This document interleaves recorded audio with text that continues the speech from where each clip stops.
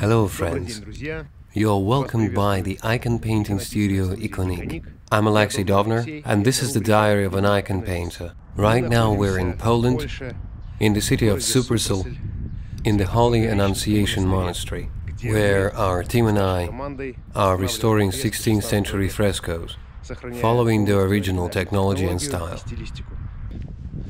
Well, I'll begin with the fact that we started working on these frescoes in the middle of summer 2019.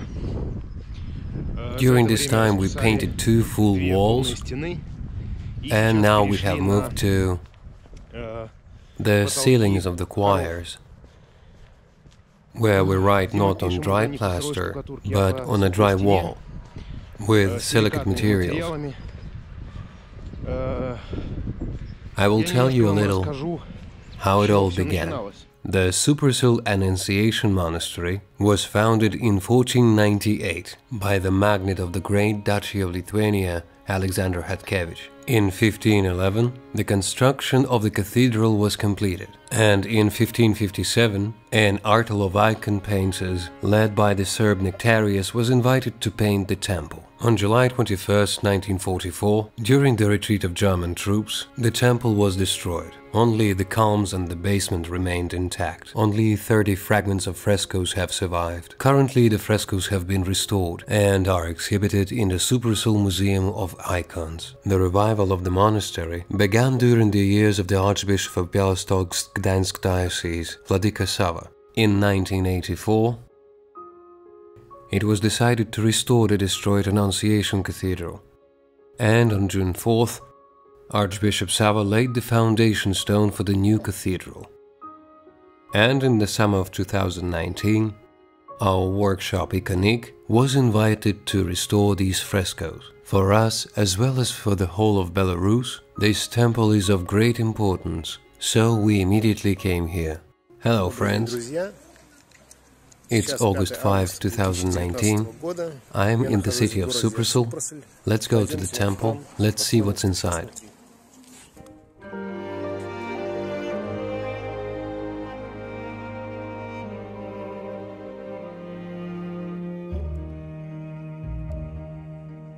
The preparations for the holiday are underway here. Cleaning, and in parallel, we have already started working.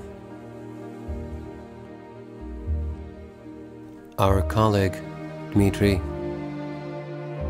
is laying plaster for the fresco, for the future composition and the ornament. The wall is prepared for painting, for the frescoes on a layer of plaster. This is the work of a previous artist who has already painted quite a lot.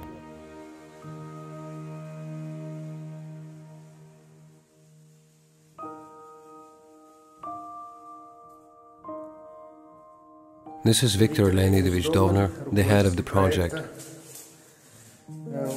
head of the Ikonique icon painting workshop. Now we are already on the scaffolds. That's the way it is around here.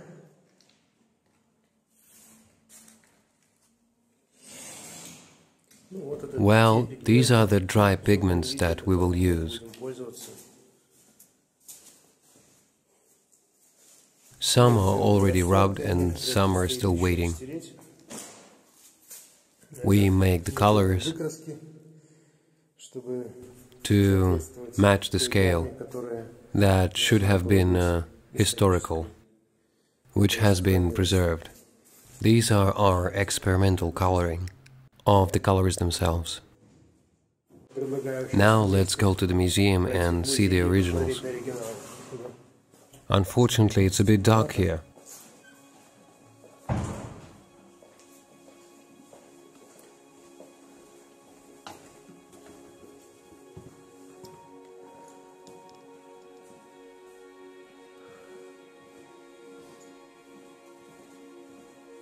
Well, this is what remains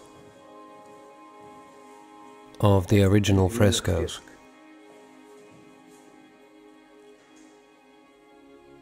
In fact, this is all in such a state of puzzle pieces. Some of the frescoes were somehow assembled, restored, renovated from pieces. Colossal work. But now we have something to start from and what to focus on.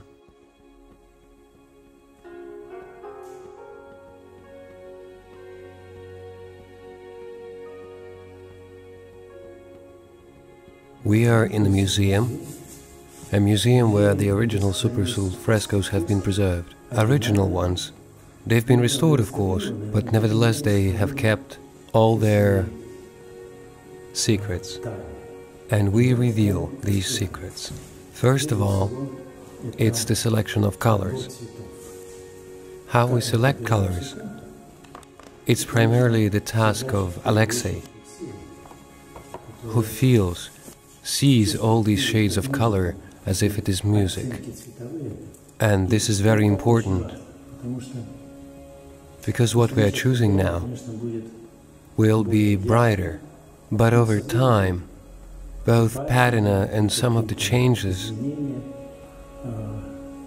will give the fresco the proper look that the museum now keeps in these old frescoes.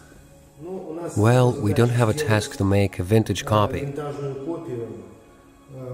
but our task is to paint new frescoes in the same style as the old frescoes were painted in. But for this, so that historically everything was most consistent with what was in this temple, we are now engaged in the selection of colors in the museum. This is very difficult, because there is no light here, and we have to wait for our samples to dry. We examine them in daylight, comparing to the originals. Well, this part of work has already been done. Let's go and have a look at the colors right on the wall. Thank you.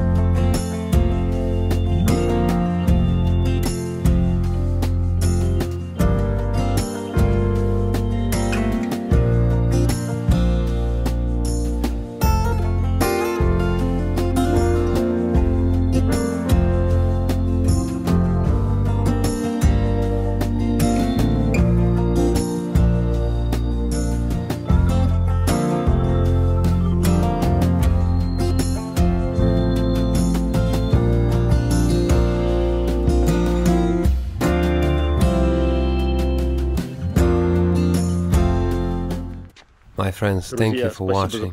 In our diary, we will cover our everyday life, some techniques, some time lapses. I think it will be interesting, so subscribe and be with us. Thank you.